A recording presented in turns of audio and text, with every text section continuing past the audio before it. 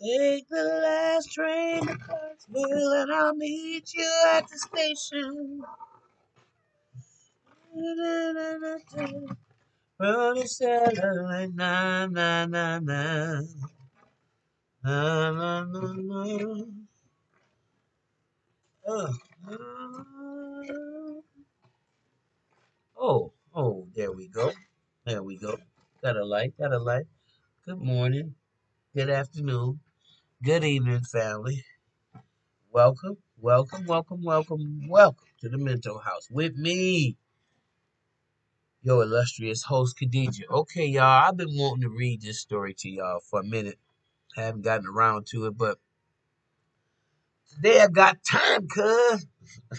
Today I got time, cuz. Shout out to Lovely T. I really love your commentary. I love the way you put together your programs, and I just want to give you a shout out this morning. Today I got time, cuz.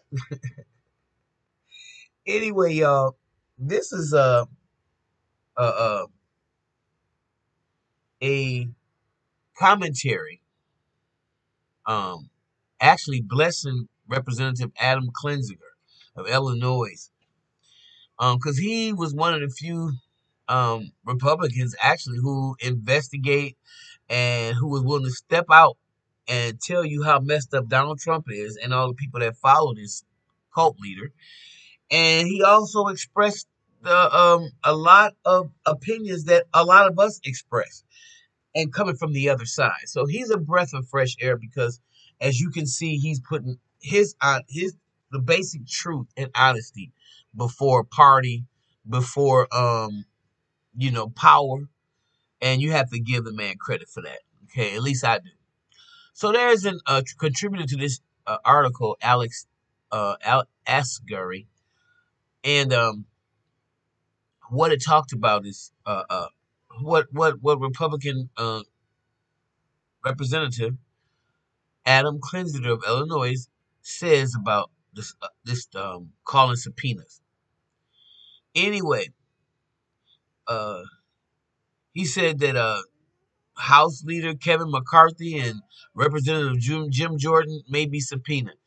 Kinzinger, who is a member of the House Select Committee investigating the Capitol attack, said during an NBA ABC appearance that he wants subpoenas for Kevin McCarthy and Representative Jim Jordan. I would support subpoenas to anybody that can shed light on January 6th. If that's the leader, that's the leader. If it's anybody that talked to the president that can provide us with that information, I want to know what the president was doing every moment of that day. And that's what he Cleansing responded when asked if he would support subpoenaing the two Republican congressmen. Yeah. Um, hell yeah. Would you support subpoenas for the Republican leader in the House and Jim Jordan?